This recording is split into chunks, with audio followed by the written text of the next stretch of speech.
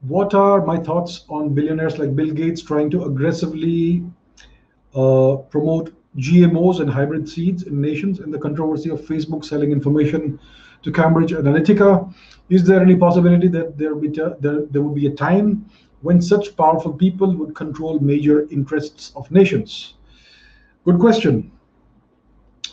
So, what is a GMO? A GMO is a genetically modified organism. So once again, this is about gene editing.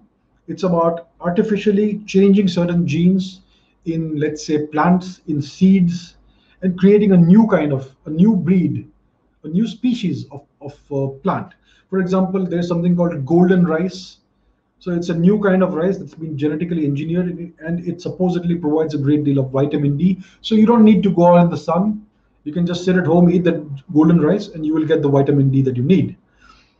So that is one example of a GMO. Then you have these genetically modified mosquitoes that will breed with regular mosquitoes and render them ineffective or something like that.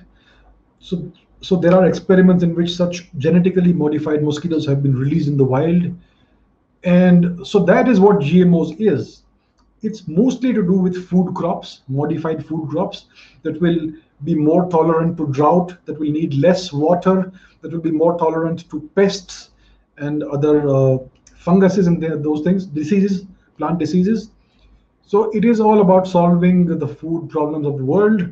So there are some companies and organizations are genetically modifying food crops to uh, to increase the yields and all that, right? Now the question is once again the same. Do we understand the long-term effects of modifying and editing genes? If we introduce a new kind of gene inside an organism, it has a great deal of DNA that we don't understand. And this DNA interacts with each other, and we don't understand what happens and what effects it has. So this and the other thing is that we don't know what edits they are doing in the genes of this organism. They may be adding or editing certain genes that we don't know about, right? For for certain purposes that we are not aware of. So the question is, can we trust these people? Can we trust these organizations and these powerful corporations and these so-called philanthropists? What are they actually trying to achieve? What effect will it have on human beings who consume these genetically modified plants and seeds and hybrid legumes and all that? We don't know. So it is a big concern. Firstly, we don't know the long-term effects of these edits in the genes, and secondly, we don't know if they are introducing certain things that we are not aware of for certain to serve certain agendas. So that is a big problem, and that's why I personally am against GMOs. We have a great variety of food crops and all kinds of seeds that have existed for thousands of years. They have evolved over thousands of years. We have great varieties of rice, of potatoes, of wheat, of all kinds of other food crops. So I would say that it is dangerous to create genetically modified organisms, because we know what happens when you introduce new organisms in an environment where that organism doesn't belong. You have these uh, invasive species that destroy the local environment. Some people have introduced certain species of fish in certain lakes and rivers from far away, and they have wreaked havoc on the local ecosystem. And the same goes for invasive insect species, invasive reptiles and snakes. So if you were to introduce new species that you have created artificially, it's going to have effects that we don't understand right now. So it's not a good idea, in my opinion, to do this without understanding fully what the long-term effects are. So that's about GMOs. The controversy of Facebook selling information to Cambridge Analytica. It's about big data. See, big data, Facebook, Google, Twitter, and the like, they give us free services, right? We can access all these services for free. The thing is this: when the service is free, you are the product. You are the product they're selling. So Facebook runs ads. The customer, the user of Facebook is the product, right?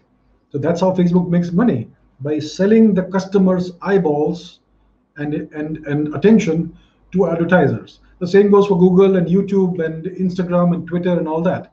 So, and it's not just that, there's a great deal of other data that is collected, metadata, that is in a way very intrusive.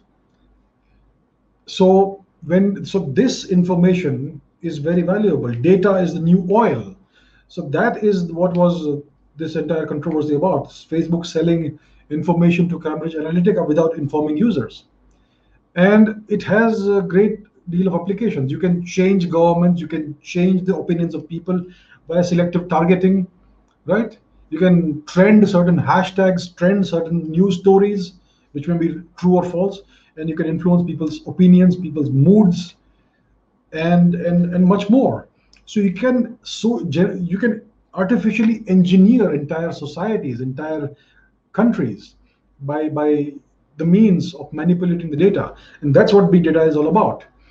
Now, companies like Facebook, Google, Twitter, etc., they transcend national boundaries, right?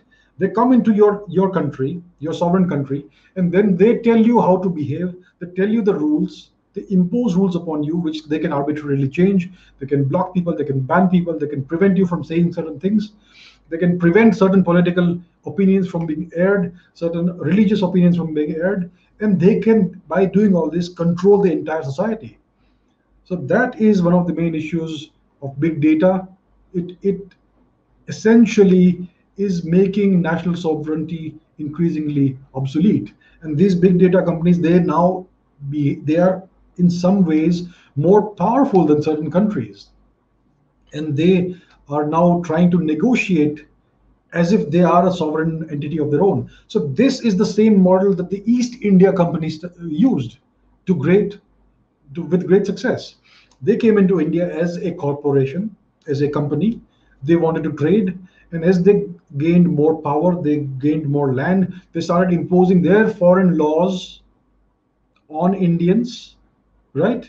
And eventually, they took over the whole country. So this is the East India company model, which all of these big data companies are currently using. It's the same model. It's used in a different way. It's all virtual now. It's all online. It's all about data, but the effects are essentially the same. And that's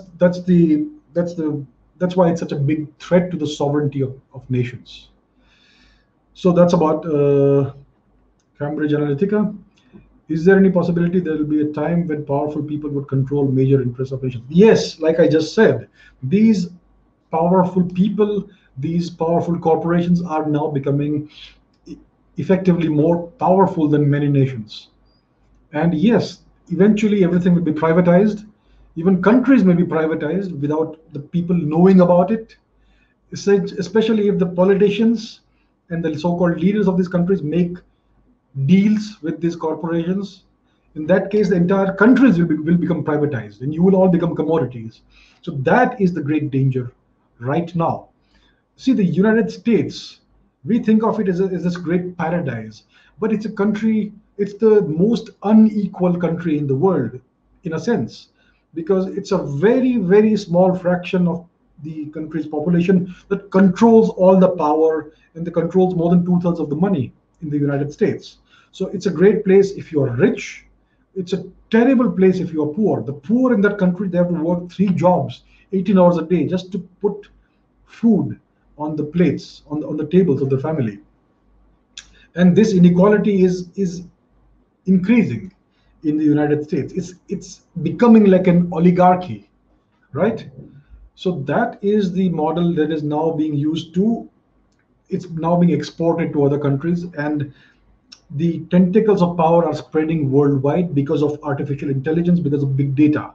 So that is the situation we are in right now. The world is changing very fast. The 2020s are going to be a decade of great change, of great geopolitical change, of great power shifts. China is pushing back. It has closed off its internet. It doesn't allow Google or any American company in. Russia is doing that to a certain extent. And Russia and China have clearly declared that they do not believe in the Western system of values and international law and all that. They have their own way of looking at things. So they are pushing back at this system. So it's a very interesting time. It's a time of great change. It's a time of great peril for the ordinary people of the world.